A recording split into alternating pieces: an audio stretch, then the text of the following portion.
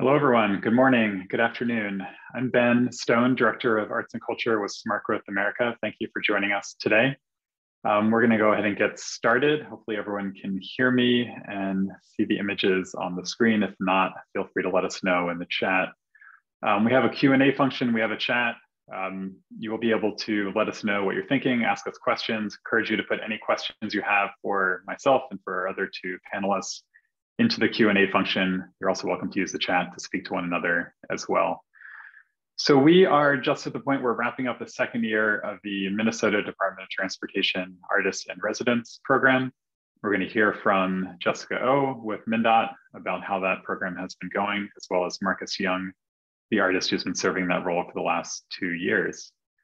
As I begin, as you see on the screen here, would like to thank some of our funders for this work, most importantly, MnDOT itself, who's been funding this program since the beginning. Art Place America provided some seed funding to get this program started a couple years ago, as well as the McKnight Foundation, and more recently, the National Endowment for the Arts. Next. So we at Smart Growth America, we're a national nonprofit based in Washington, D.C. I myself am out in the Bay Area. We have had an arts and culture team for 5.5, almost 6 years now. And as you see on the screen here, we fund projects to create exemplary case studies, which is exactly what we've done with MnDOT and other DOTs. We track the work that's happening at the intersection of art and culture to help communicate its benefit, try to change policy to make this work more easy to actually produce. And then we often, in the past, would bring people together, as you see on the screen there, in large rooms, convention centers and whatnot, to train people from the arts side of things to work with transportation planners and engineers, and train transportation professionals to work with artists, which we now do mostly in a virtual style. Next. Many of you are probably familiar with some of our work we've completed with Art Place. As shown on the screen here, we released a field scan on the intersection of arts, culture, and transportation back almost 4 years ago at this point. Next.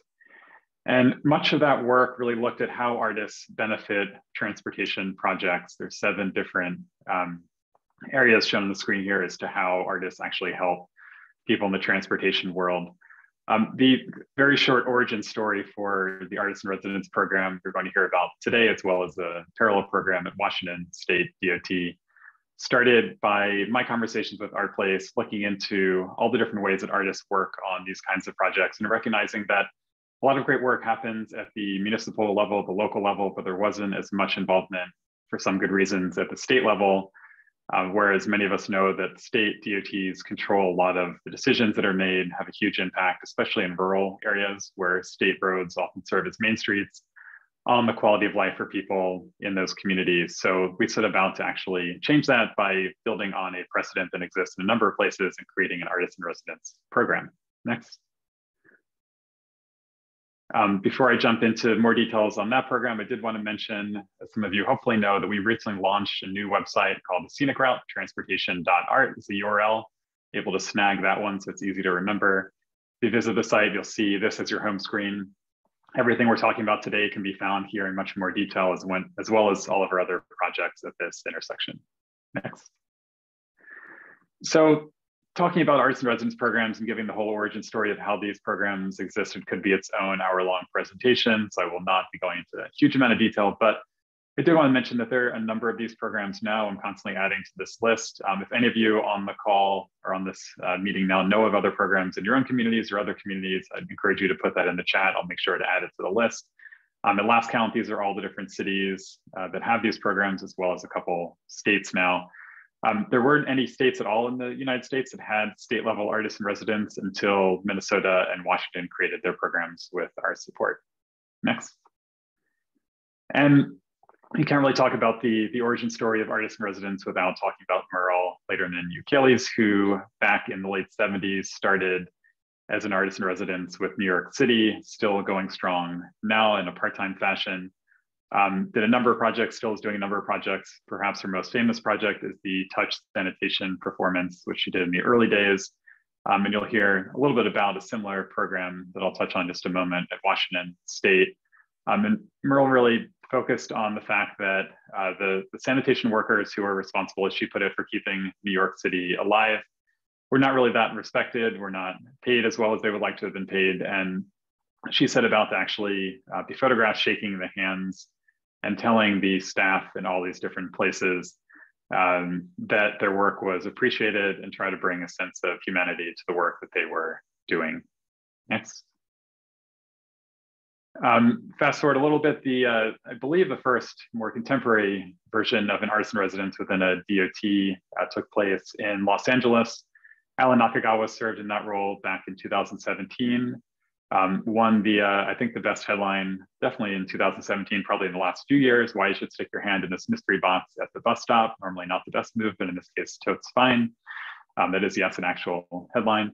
And did a number of projects as well involving teaching civil engineers how to do a better job of storytelling for public meetings. And also did this project which involved playing with the olfactory connection to memory to give people a good smelling experience while waiting for the bus. So they would associate their memory of waiting for the bus and riding the bus as a positive experience. Next. I know Mary, I believe, is on this meeting. So Mary, I know you're here as an audience member, but feel free to chime in the chat if you have any questions or corrections to anything I'm about to say. So Washington State, as I mentioned, had a similar program to what you're about to hear about at MnDOT that ran for a year concurrently with the first year of MnDOT's program. Have some exciting news to share about that program in the near future that I can't share quite yet. That's just a teaser. But Mary Welcome and Kelly Gregory, shown here on the screen, standing in the middle of a road that I promise is closed, served in that role as the first artist in residence at a state DOT in Washington. Next. And really quickly, and this again could be its own presentation, some of the work they completed in their first year, which was cut just short because of the pandemic beginning right at the end of that year, was creating a space where the intention of this space, the studio space, this room shown on the screen here with lots of images from the work that WashDOT does, was really an intentionally creative space for staff to come in, get away from their normal cubicles and offices, and have creative conversations with their colleagues and the artists in residence. Next. They took a lot of the quotes they heard from their many conversations around Washington State and turned it into a card deck. This is available as well as the other projects I'm showing on our website, and find a link to buy them and order them and have them sent to you there. And this is meant as an icebreaker and a way to start conversations, a way to peer into the minds of WashDOT staff and see some of the things they're thinking and saying to one another. Next. And they launched a rather popular bumper sticker campaign. Just cut off at the bottom is the "Maintenance is Sexy" bumper sticker, which I believe was the most popular one. I have one on my laptop next to me. Next. And related to that, they created the maintenance post, which very much in line with Smart Growth America and Transportation for America's desires, was really an attempt to focus on the unsung labor of maintaining the roadways in Washington State. Rather than encouraging the building of new infrastructure, this is a celebration of maintaining mountain passes and just the standard wear and tear on existing roadways. It's often the case that brand new projects have big celebrations and festivals and performances, but the routine and often very dangerous labor that goes on a daily basis to keep a state moving is not as celebrated. And this is one way of doing that in newspaper format. Next. Shown here with the inside, just some of the stories that they were able to capture from the one district they covered. And finally, a final report. This book is a bridge, which again, you can order on our website to learn much more information about that program. We're here today to talk about Minnesota. That was just a little bit of a snapshot of what happened out in Washington. I'm really excited to move to the next slide to hand things over to Marcus, who will tell us about the work that he's been able to complete over the last couple of years. Marcus, please take it away. Thank you, Ben. Hello, everybody. Ben, thank you for that very orderly and professional presentation. I, on the other hand, as I try to find my slides, will be much more, shall we say, organic. Let me try again. Some constant, wow, I'm not seeing my slide presentation. Okay. I have to I was all ready for you all when it was before I got my tea, and now look what happened. So just a second. I will stall, Marcus. I've seen a couple questions in the chat about the availability of this recording. So I'll just let everyone know that yes, we will make this available on our website. Hello to everybody watching this in the future. Anyone who's registered for the webinar will get an email with a link to watch this at any time at your convenience. Perfect. Thanks, there we go. Oh, well. Hi again, everybody. So let's all be friends. That way, you know, I'll feel better if this doesn't go as planned. But here, sitting in the corner of my second bedroom, speaking into this box, let's try this. I wanted to start with this quote from our Minnesota Poet Laureate, Dakota poet Gwen Westerman. It's just a phrase, actually. She says, "To share from the heart in a world where words can be meaningless when they come only from the head." In the poem, Giveaway Song. So I am Marcus Yang. Yang Mo is my Chinese name. I use he or any pronouns. I'm zooming from Dakota land, this land of Minnesota, Dakota and Anishinaabe land. I hope this presentation is can feel that it's informed by that awareness and hopefully helps enhance that awareness as well. I call myself a behavioral artist, which just means I'm interested in art that is close to our everyday lives. I lead a public movement and liberation practice called Don't You Feel It Too? And you can see me doing that silliness in the middle of University Avenue here in Minneapolis. By way of introducing myself a little bit more, here's a project from my past when I was an artist in residence in the city of St. Paul. You see on this slide the various stages of replacing sidewalk in a city and interrupting or transforming that established system.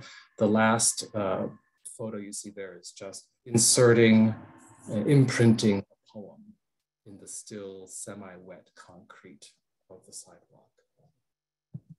Creating a system that piggybacks onto an established system in order to create a entity for publishing poetry while it's replacing old sidewalk. So this was the very first poem. It reads, "A little less war, a little more peace, a little less poor, a little more eats." And here's a map of St. Paul with a lot of blue dots. Each blue dot is a 2-minute walk radius from one of the poems. This was 6 years into the project.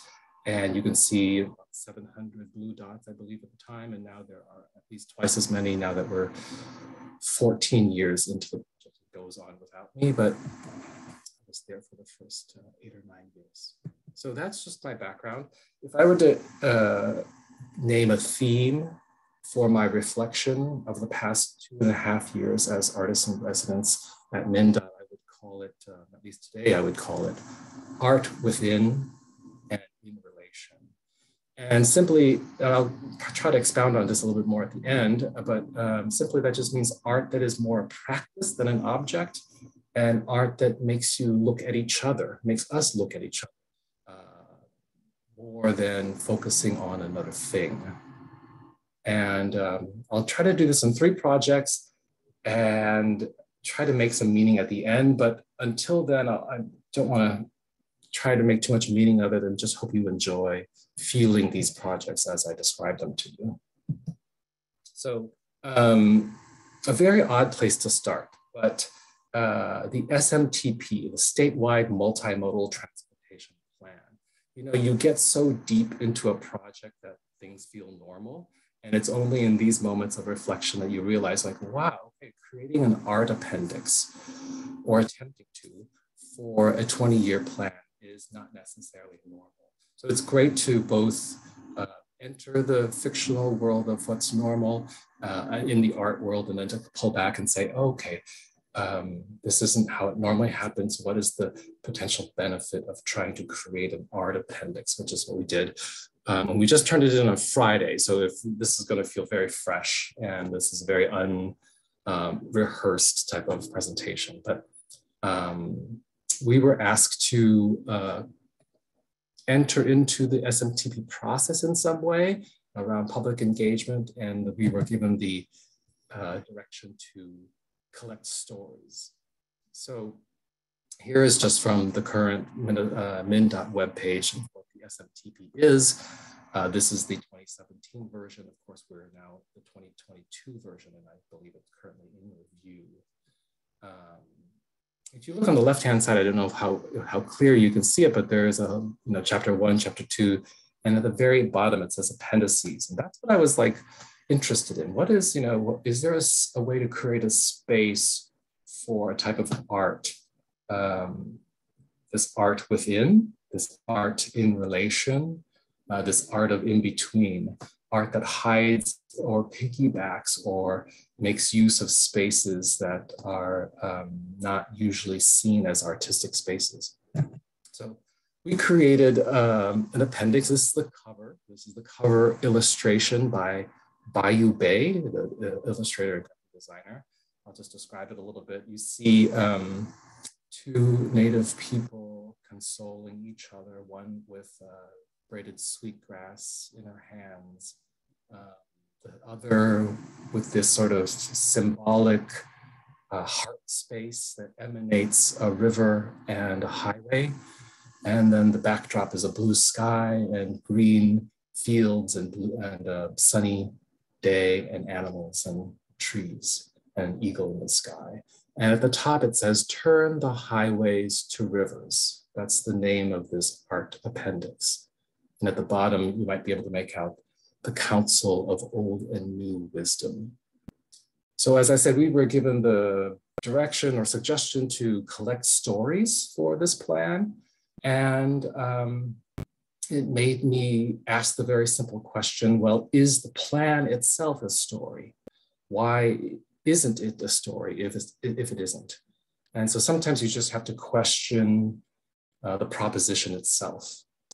And so in order to do that, we created a fictional council of old and new wisdom to try to do public engagement in a new way.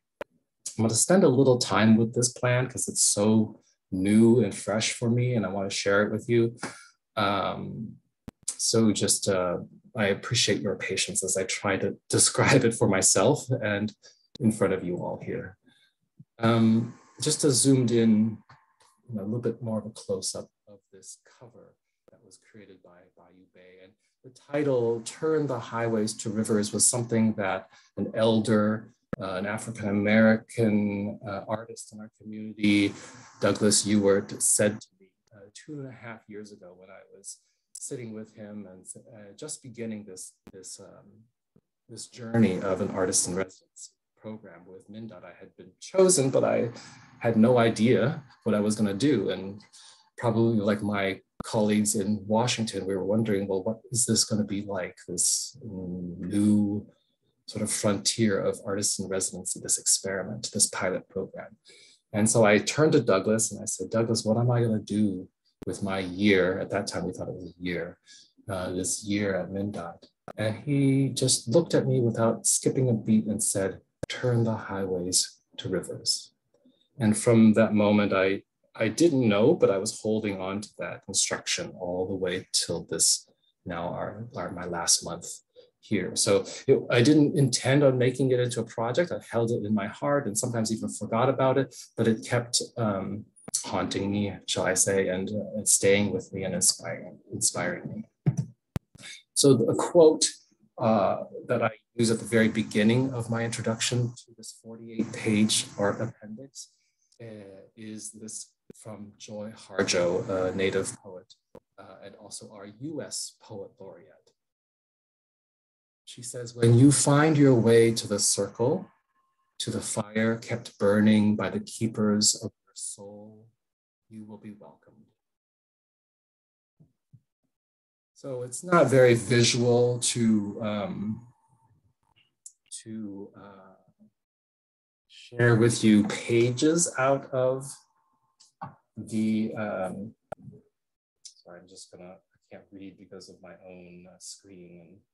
So I'm going to try to read to you from another computer, but it's not very visual to read to you from pages of a plan, but I hope the meaning will be evident from the text. And I really want to read because I want many more voices to be part of this presentation. So and you might not be able to see this, so please just let go of the need to see something, and hopefully my voice will be expressive enough and carry some of the weight and feelings of the council members, this Council of Old and New Wisdom. So Juanita Espinosa said, "Everything that we see around us can be taken care of.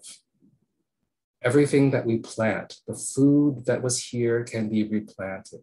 It can come back on its own. I always said, we need to have a welcome center to try and explain to people how we need to treat the land here, how you need to treat all the elements here, how you need to be thankful for the land here. And so anyone that grows up here is going to, in essence, eat the spirit of that land in their food, eat the spirit of that thought in how they do things. And it's going to be over time before they see it, you know. It's not going to happen immediately. But as they see it, I think it starts to resonate. And it always resonates with me how often we forget that the land has the greatest say in how things work around here. And I think a little interesting, I don't know if it's an innovation, but an interesting creation of ours for this 48-page appendix is just adding where the SMTP planners themselves resonated with some of the stories and comments by our council members. So below that, Abdullahi Abdullah, one of the 3 project planners, says, as an immigrant, this resonated with me very much. Both the Latinx and East African communities are here in this area and are new and learning alongside the people who have always been here. So another page in the appendix is a poem. I highly recommend this to all of you who do this kind of public engagement and maybe sort of these sessions. Someone like Marie Chante Flowers, who has this enormous gift of listening and then on the spot, you know, in the moment, writing a poem, reflecting back both what she hears and what she's thinking herself. So this poem, Home Safe, and when this 48-page appendix is made available, you'll actually be able to listen to clips live from the sessions. So she says, home safe. Take me home, let me travel alongside the familiar, learn how to navigate worlds I've never seen before, nor been told I belong. Keep me safe. I am an asset to this place at this time, and I need to be a bridge for generations. How can I help others get over if I am unstable? Let me stay strong.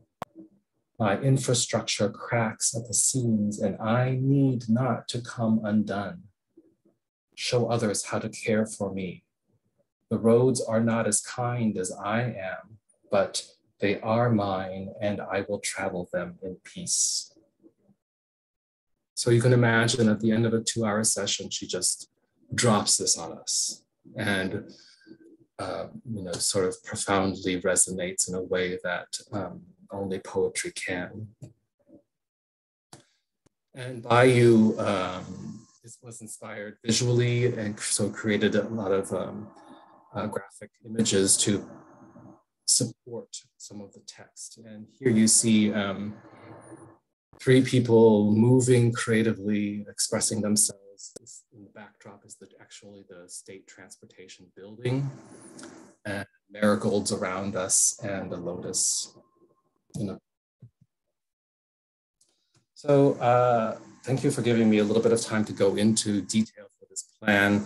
I'll just wrap up this plan by reading a couple lines from my summary of the plan. I say, there is a lot to digest in this art appendix. Digestion and dreaming are deeply related activities, both only possible when the nervous system is at rest. Digesting transforms the gifts of food from the earth into energy that our bodies can use. Our dreams are a wild spark of life, helping us imagine the possibility of profound transformation in daily life. And the last two lines, rest, digest, dream, breathe, transform. May these pages disrupt and inspire you. The second project I want to just tell you about is also very strange, but just demonstrates the generosity of MnDOT to welcome me into their space and the sort of cleverness and forethought of Jessica O, who will be presenting after me, and my contact at MnDOT. I was asked to present at the annual managers workshop.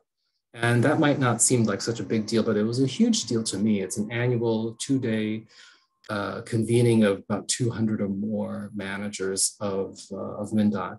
And in 90 minutes, I was given 90 minutes along with my other co-presenters to try something new. And while this may not look like art, it's certainly bordered on it, art adjacent, can we say.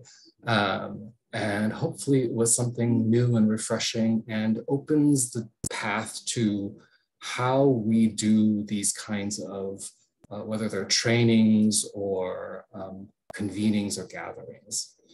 I called this 90-minute presentation, I Dream of Wild blank, a nod to our local organization here called Dream of Wild Health. But the blank is there for you to fill in, and it's interactive and it's collectively making of a dream. Here is a painting I started by presenting a painting by Métis artist Christy Belcourt called The Wisdom of the Universe. And you see in front of you on the slide this vibrant, vital symphony of color and animals and plants in seemingly in beautiful balance and harmony.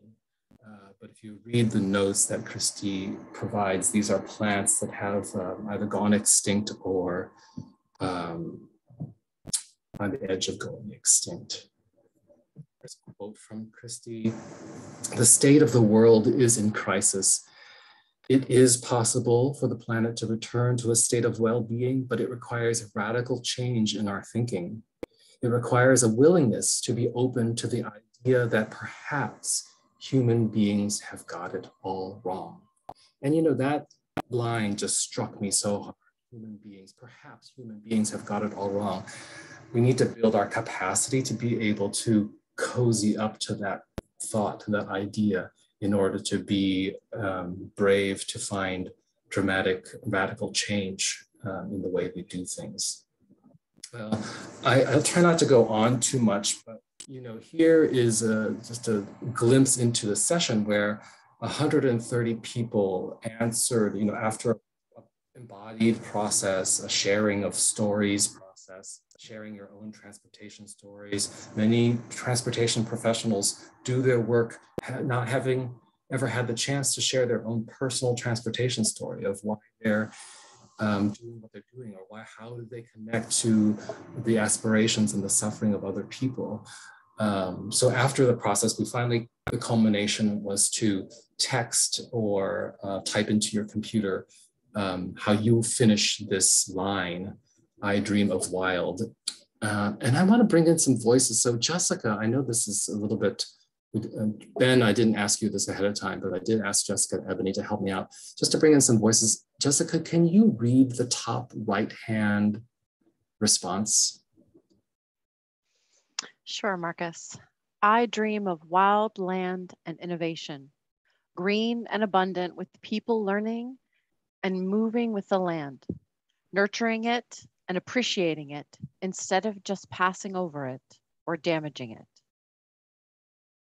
Thank you. It's so nice to hear multiple voices. Ebony, thank you for agreeing ahead of time. Can you read the bottom left response? I dream of wild asset data, really. Taking advantage of infinite opportunities that we can't even imagine yet, crowd-based ingenuity, optimizing MnDOT's effectiveness. Thank you. And Ben, if I didn't catch you off guard too much, can you read the bottom middle one if you are able to see it? Sure, happy to do that. I will also chime in. I mentioned this in the chat, Marcus. A couple of people have mentioned that your microphone volume has been going up and down. It's not too noticeable to me, but others have maybe noticed it more.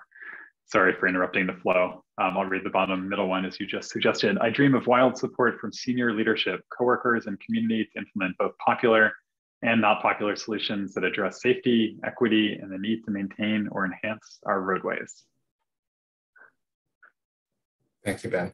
So if you could imagine hundreds, at least 130 of these kind of scrolling, being able to read and see the dreams of your fellow workers in a convening that is supposed to encourage practice of dreaming, that we all need to be in better practice of being in touch with our human, deeply human, empathetic selves. I know I'm short on time. I'm going to try to speed things up a little bit. Just reading a couple of these that came from staff members and also from community members. I dream of a wild future where I can comfortably walk to anywhere I desire. Walking contributes to my mental and physical health. Living in a future where I can walk to work, to shop, to the daycare, and to fulfill all my daily needs is truly a wild dream. And this one, I dream of the wildness of not feeling separate from my surroundings. I think the word wild comes from the Proto-Indo-European root that means forest. And I think of a forest ecosystem where every living being knows it's in relationship with innumerable other species. My last project I want to tell you about is sort of a hijacking of a conference room at MnDOT's central office. So this is now called, officially changed, or as officially as you can if you just change the sign to the door, the Land Acknowledgement Confluence Room. So this is the room before its transformation. I think it's okay to say that this is a very beige room, literally and metaphorically speaking. It's an unbeloved room. A lot of people told me that it's just a room that's maybe a little bit uninspiring, overlooked, cared for. And you can tell by the art that was hanging on the walls that you can see here a poster from, I don't know, maybe the 90s, like a Hallmark kind of aesthetic. The word goals and the word success. So from this kind of look, this is going to be an artistic rendering. It's currently in its final stages of transformation. I'd say we're 99% done. But for various reasons, especially related to COVID, I can't get to the space very often to take good photos for you. So this is a rendering that we used early on to guide us in the transformation of this Land Acknowledgement Confluence Room. Here it is from a different angle. The room is airier and different places for sitting, plants and art on the walls and a rug and meditation cushions. And why transform a room? Why give it this grand name, the Land Acknowledgement Confluence Room? Well, here I'm trying to create a place and a placeholder to explore new and everyday cultural practices of land acknowledgement. And I want to demonstrate how space can be reimagined to encourage creativity, whole self, presence, and engagement, deepening connection to each other, and humanizing of the work. I won't go into this too much, but there's a wall that promotes and explains different amazing works of art. One that you heard Ben talk about with Meryl Lederman Euclides, and another one in El Paso, that brought back the streetcar. We worked with the library to include items from the collection, the diversity and inclusion collection, in the room, so it's much more closer to everyday work when the workforce can go back to the offices. And there was a wall with a lot of quotes and voices of staff. So in the center, I just want to focus just one brief moment on some of the text from former Commissioner Charles Zelle, which is an apology. And I think it's important that this apology is present, not forgotten. So just kind of a constant reminder in a conference room. And the bottom part says, no question, disturbing the sacred burial sites was an incredibly horrific event. We do take responsibility. We're just beginning to understand the pain and the anger that comes from a disruption that we could have avoided. And then a fellow MnDOT staff person just in the quote above said, we spend a lot of our resources being predictable. MnDOT sees it as a technical problem to deal with spiritual land. We are bound by the technical processes. We build roads. We know numbers and facts. We don't know what to do with emotions. MnDOT is not the only agency with this problem. I wonder if that's where art fits in. To wrap up, I just want to remind myself and remind us that this is this theme that I was working with, is art within and in relation. So the art that I was able to help create this last 2.5 years may not look like the typical art that we think of when we think of public art or what artists make in residence with agencies like MnDOT. But I want to point out that this is art making that starts by looking at what we have and who we are, not thinking of art as filling empty spaces, empty in quotes, or places to change. It's art that invites participation, overviewing, acknowledges the artist and everyone, and prioritizes how we relate, not how we separate. And in my mind, it's art of how as opposed to art of what. So it's art of processes, art of behaviors, art of systems, how we gather. And it's the softer and the more in between. So I want to conclude by just reading you a little bit from my introduction to this art appendix called Turn the Highways to Rivers.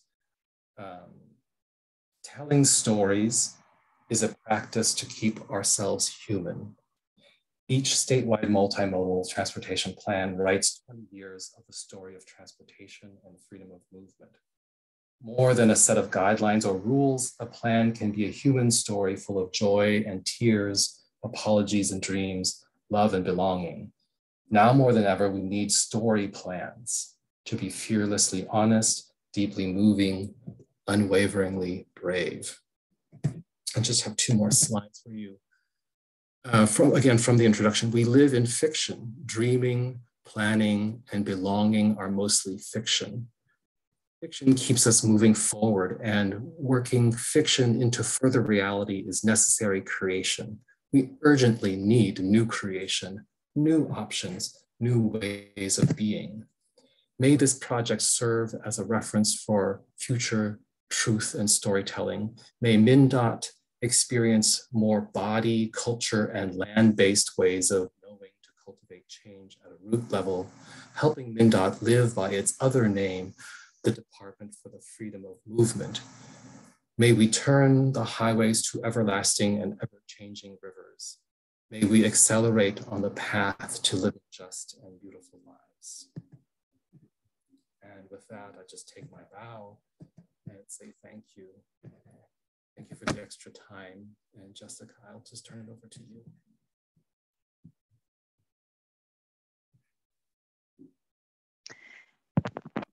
Thank you so much, Marcus, for sharing those pieces and just for working with us these last 2.5 years. It's been such an amazing and humbling journey as we've embarked. I think we started off, fairly uncertain around where we would go and what we would do. And Marcus has had to confront doing this incredible work in an agency, trying to respond and really be part of this current moment of being in the middle of a pandemic. So we're just grateful for all that you've contributed. This is just such a small smattering of the projects that you've done in the last 2.5 years. So there's many, many others, but you've always encouraged us to, I think that if anything, the silver lining of the pandemic has allowed for you to interact with more people in different ways and helping us imagine a different future for transportation within the state of Minnesota. So I extend to you gratitude for that. Okay, so my goal for the next few slides is to just quickly share a few reflections on this innovative and different experience that we've undertaken. So you'll see a visual here that's a sampling of the book covers from our diversity inclusion collection from the Land Acknowledgement Confluence Room that Marcus commandeered and is really going or has, helped us think about how we gather differently, how we really bring our whole selves and our creative selves to the work of delivering the transportation system. So things that really resonated through this process have been, sort of a focus on the humanness in transportation.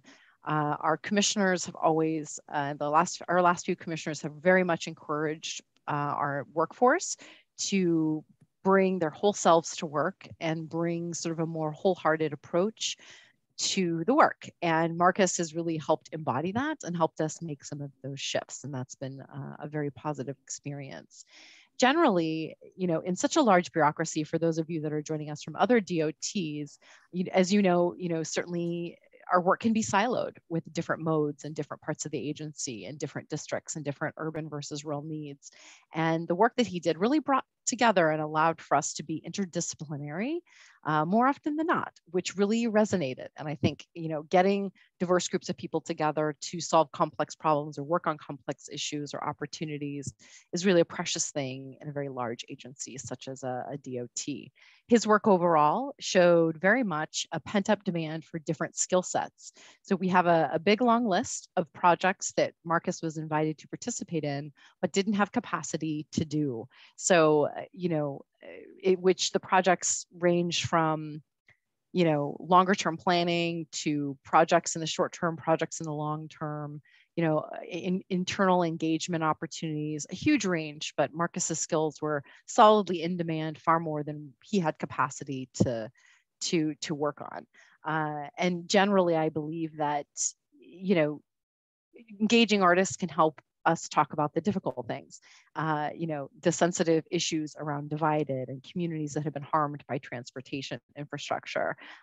Marcus has demonstrated such a sensitivity to framing and asking bold questions that really has been very, very helpful for doing the work. And we think that there's a gazillion opportunities to engage and include an artist in integrating these creative approaches and interventions, from making your equity vision real in different ways, to planning and public engagement, and certainly working and supporting our workforce who does the hard work every day. So a kudos and a thank you to everyone, especially all my MnDOT colleagues who are joining us today, who've been part of this journey with Marcus during these last few years. And I have to say, had the pandemic not have happened and how things were structured together, we wouldn't have had the depth of interactions that we have. So one of my pieces of advice, if you're considering engaging artists and residents, that really multi-year residencies will allow for deeper impact and engagement, as opposed to just a super quick one and done. The opportunity to go deeper is far more meaningful. Next slide. So just a few big picture challenges that we kind of came across, that Marcus was invited to participate in projects that were in that 4 to 6 year cycle out, which in a need and a desire to have an immediate impact in the work that we do, sometimes those long transportation planning cycles can be a challenge with implementing creative projects, but certainly I think there's ways to make an impact from different angles. I think artists and residents really needs a home base and needs friendly faces to help them navigate our large bureaucracy. Generally, I think we still, even to this day, there was the impression that an artist, that the only kind of artists are visual artists, and that really the role of an artist would only be for art and aesthetic purposes, which is really missing the whole point of utilizing a different creative lens to solve problems and to help support the work. And so Marcus is a behavioral artist, and he really challenged us in far more complex ways than something as simple as art and aesthetics. Truly, if you have the capacity to go deeper, to engage artists in more than, very simple projects, I think we could have used a full-time artist or several full-time artists to really engage in this work. We had the goal with the residency of implementing a new policy or a process or a project. And through all of Marcus's various activities, he really touched upon all of those. So I encourage for DOTs who are considering undertaking embedding an artist to think about all the different ways that they could impact the work that you do every day.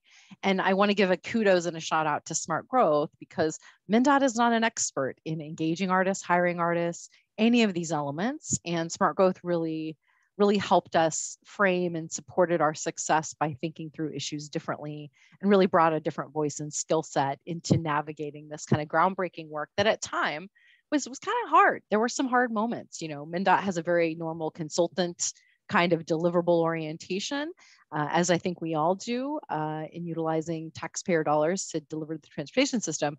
But we needed to take a step back and look at it a little bit more deeply around what are the opportunities from within to really make impacts culturally. Next slide. So this next slide shows a photo of the quotes that Marcus showed before that are part of the Land Acknowledgement Confluence Room. And just generally though, even though our focus was not on aesthetics and public art, I think there is an opportunity for those that really want to work with communities to better improve the experience and the impacts of living next to transportation infrastructure.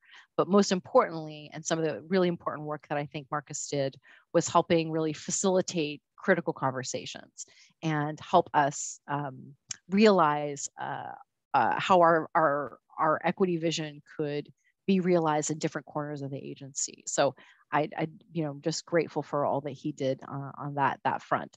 I think really I would encourage people to not just think of artists. There's lots of different ways that different types of artists can contribute. And one of the things I underestimated or didn't really understand when Marcus was joining us is sort of, which makes sense, is how his products and works of art with us would fit within his larger body of work as an artist through his full career. And so understanding and connecting those dots and understanding the artist's body of work before they join you, I think is important to understanding their interests and what they can contribute to your agency. Artists that have worked with communities, worked with underserved people, I think all of those are folks who have the skills to really do that collaborative work, really are essential in working with a DOT with so much bureaucratic red tape and just, lots of processes and systems and approvals. So overall, I think there's a huge opportunity to consider many projects with an artist as opposed to one large creative project. Certainly Marcus had both during his time with us, but as you're thinking about creating an artist in residence program, the flexibility to focus on either many small projects or one large creative project, I think is something that you would want to leave a bit open to determine your artist's interests and where the discovery process sort of leads you. So when Marcus joined us, we didn't have a specific area of focus for his work. He was sort of to get to know our agency, listen very deeply into what are the conversations and what are the needs and what are the opportunities that are being presented. And his creative projects sort of grew from those seeds. Different artists in residence programs have also experimented with a little bit more of a focused approach, which can include, honing in really where you want the artistic projects to focus on. So I think that there's pros and cons of both approach, both a more free-form experience for both the agency and for the artist, but also potentially, if you have an area, we've heard of artists and residents working on towards zero deaths or some other really critical transportation issues. I think there's also a lot of opportunity to focus their work in specific areas. Next slide. So just a couple other, points of advice for those considering these programs. Consider how you're going to leverage the full resources of your DOT. The deeper embedded that the artist is, the more that they can access the full resources to support their creative projects. That stretches dollars further and really avails the full resources. So whether that's videographers, photographers, print shops, sign shops, you name it. We have a lot of resources that can be activated to support the projects of the artist. So I encourage folks to really think creatively around how those resources can be leveraged. I also think that, you know, there's so much curiosity around an artist and a transportation agency that I encourage DOTs to bring everybody along and to do those larger webinars, to share the artist's vision, to, you know, kind of include people as you move through the journey, to summarize the creative process and projects. I think people are really interested in, you know, how it goes, and to really find opportunities to be involved. So we were very strategic around engaging our senior leaders in that process and really looking for opportunities to connect our strategic vision with these activities, and the importance of those as we make cultural shifts in our agency. So I would encourage you to connect those leaders. I would encourage you to try to find friendly faces that can be collaborators as the artist moves through their projects. Certainly, you know, MnDOT is a very, very large agency with more than 5,000 employees. So navigating, getting to know the work of a DOT can be quite, I think, overwhelming. So I hope you will build a friendly team and friendly collaborators. Generally, you know, both I've heard the Secretary, Roger Millar, and our Commissioner reflect on that there's just a unique magic of supporting our workforce through these programs. And so our employees being our most precious resource, I think that there's extensive opportunities to support our employee resource group and our employees and other elements in doing the hard work that we do every day. So overall, you know, Marcus's impact on us was significant, and I think that the projects and the seeds that he's buried will bear fruit long after he has finished his time with us. Next slide. Here's a quick quote from one of Marcus's collaborators with our Office of Equity and Diversity. Having Marcus as an artist in residence gave people in this very linear engineering culture permission to imagine and explore different possibilities without judgment. Wild imaginings and new connections to the land and the people of Minnesota will continue to resonate with this agency for many years to come. Next slide. This is a quote from another collaborator of Marcus's with the statewide multimodal transportation plan from the policy planning director and the Office of Transportation System Management. The collaborative creative process allowed us to explore options and alternatives that we may not have otherwise explored. Working with artists and community members in a pandemic required flexibility to adapt to each new challenge. Yet the process showed us the beauty of exploring unknown places together. There's a lot of opportunity in conversations where we resolve to follow where the wisdom leads without a prescriptive agenda. We need to champion these types of creative processes in our work. Next slide. And I think we're now to this. Oh, that's okay. I was just going to quickly mention that we're excited for our third year of our pilot. You know, we can share this when we share out the deck with everyone else, but our focus of our third year is going to be on addressing the, you know, pressing issues of our time and climate action. And so our artists will be focused on, you know, things like, you know, VMT reduction and low carbon transportation futures, and, you know, better access for bike and ped and transit, and other ways of, you know, collaborating with communities to support our climate action vision. So we're very excited to undertake this next year. And with that, I will pass it back to Ben to open up the questions and answers. Thank you so much for joining us and for, you know, this opportunity to collaborate in this way. Thank you. Thank you, Jessica, and thank you, Marcus.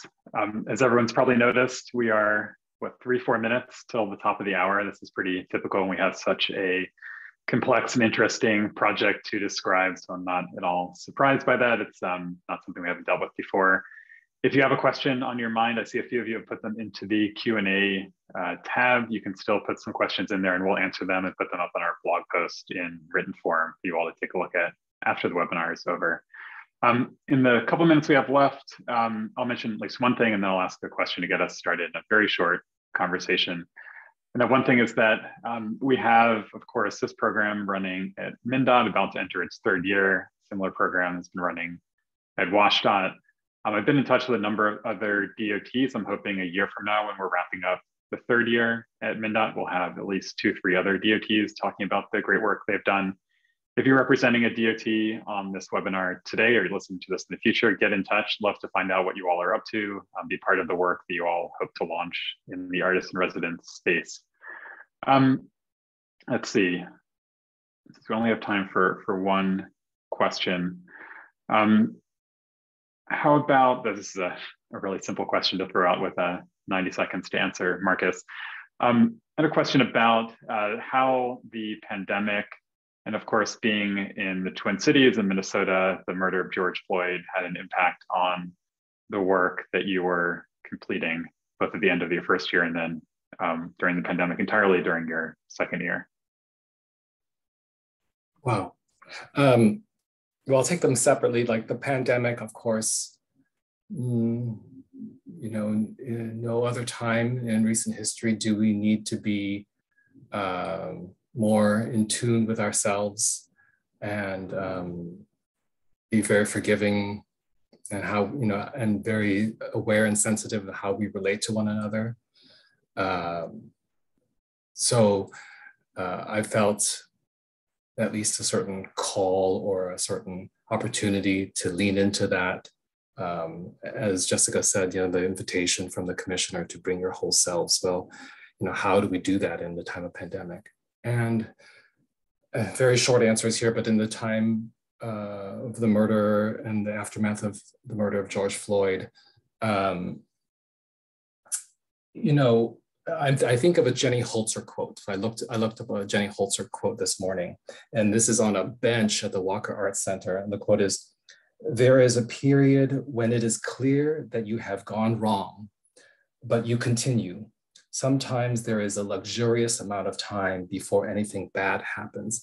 I quote that just because it's, you know, it's been going wrong for a long time.